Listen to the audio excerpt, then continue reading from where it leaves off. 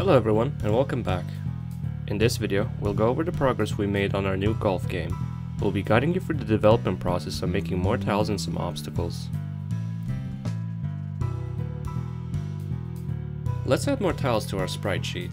Behind the scenes, we've added a new animated golf hole and flag tile. This is something we already had in our Rust version of the game. It has its own sprite file where it's animated, as you can see here. In another video, we'll share how it's implemented in the game. Now let's make sure that we have enough tiles for a minimal 3x3 tile map. Let's use the water tiles as an example. I'll copy the water tiles that we have and create a new document that's 320 by 320. Turn on the grid and set the grid size to 32 by 32, since that's the size of our tiles. I'm going to paste 3 copies of our pond and try to connect them. You can see I can copy bits of the pond and make it seamless. However, there's an issue when connecting the top and bottom pond because we don't have a corner tile. There's just one pixel that doesn't have a dark outline, so it's a bit hard to see.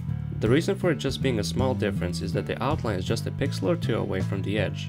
A bit later you'll see a better example when I do the floating island tiles. To fix this problem, we create a plus shape with the tiles we have and fix the corners. Copy, paste, flip our tiles, and if they still look a bit off, fix them to your liking.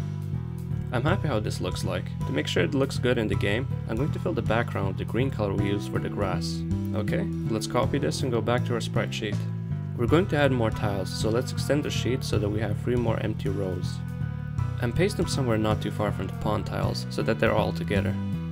In the previous video, we've mentioned that we're going to add some sand tiles that will slow down the ball. You'll now witness an awesome life hack on saving time. We're going to recolor the water tiles to yellow to make sand tiles. Let's go back to our water plus canvas and bring back the background. Select the foreground color and change the hue to a yellowish color. Play around with the sliders until you find the color that you like. Here's an example of a bad choice. This is too dark. I think we're going to make it bright yellow, something like this. Let's recolor the edges too. For this we cannot use the bucket tool.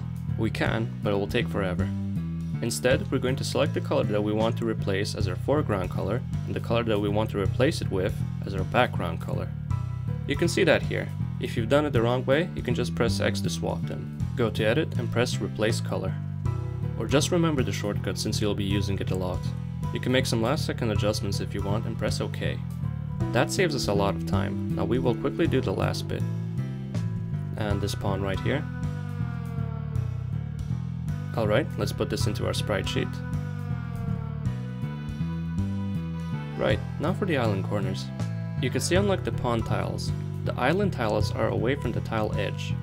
Let's take it over to the large canvas and we can delete all of this. Place a copy in the corner here so that I have easy access to its tiles. Now we add the ends to a plus shape. I'm going to make the top corners first since they're easier. So we want to connect these two tiles. Copy both outline colors and try to connect them using the rocky pattern they have. We copy, paste and flip this tile for the top right corner. Unfortunately, we cannot use them for the bottom tiles. Still having the same color selected, we connect them the best we can. This time we need to add the bottom part, so copy its colors and follow the pattern. Paste this to the bottom right corner and fill the middle. We now have our floating plus shaped island. And now when we put this in our sprite sheet, you can see these are different tiles. Now we have some empty space here. I'll just quickly make some sand, water and rock variations here to fill up the space. Not sure if they'll be used, but I like to have the sprite sheet filled out.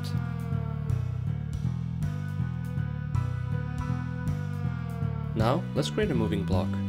This will have its own sprite sheet consisting of only one frame. Before we make a new tile, we'll copy this tile here for the block base. Create a new file, paste the copy tile and mirror it. Remove the corner's green pixels since it won't move only on grass. Let's make all 4 sides equal to make it look nicer. Lastly, give it a fill color in the middle and some details. Okay, now let's make a windmill. Let's extend the sheet with another 3 empty rows and create a 96 by 96 canvas. In our last episode, we mentioned the ball is 6 by 6 pixels, so let's add that. The reason for that is because we want to make a windmill with a door where the ball can go through.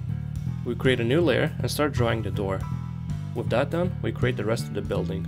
We're not focused on making it look nice for now. Okay, let's add the blades. We'll draw it on the top half of the canvas since we're going to duplicate on all 4 sides. Let's give it a spin. Yeah, that looks fine. Let's put the building in the main sprite sheet. The blades will be exported and animated separately. Now let's give the blades a brown color and export a single blade. This will be using Godot. More on that in another video. Let's go to Godot and refresh our tile sheet so the Godot automatically creates new tiles from our new tile sheet. Before we start creating maps, let's make some patterns from our test map. This will speed up the map building process. I'm going to select each corner, copy, and paste it down here. I will also do that for the map edges. Now I'm going to duplicate the test map and call it template. Delete the island so that we only have the background present. We'll leave the ball on the scene but hide it. Alright, the first map. We duplicate the template map and call it map 1. This will be a very simple map. It will just be a long straight line between the ball and the hole. You can see by using patterns we've made, making maps goes much faster. We'll put the hole on the right side of the map. For now, the hole does nothing. This is just to test if the ball can reach the hole. Unhide the ball and place it on the left side of the map. And let's test it out. It seems we can't reach the hole in a single turn. Let's fix this by decreasing the ball's mass to 0.4.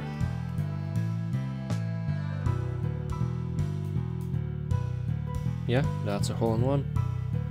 Okay, let's make another one. Duplicate our template map and call it map 2.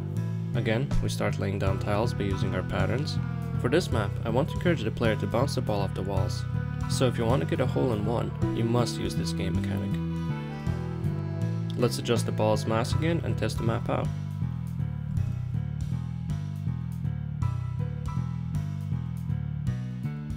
Yup. Okay, one more map. Duplicate the template, call it map 3. In this map, we're going to introduce the water tiles. Right now, the water tiles don't do anything, but they will remove your ball and place it at the start. If you look at the map, you can see there's a possibility to bounce your ball off the walls and get hole in one. But if you don't want to risk losing your ball, I think you could reach the hole in 2 or 3 moves. Let's see if we can get a hole in one on this map.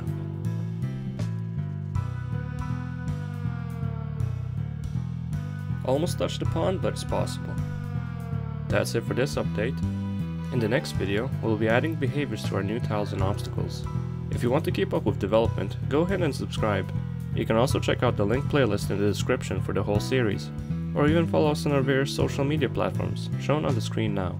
See you next time.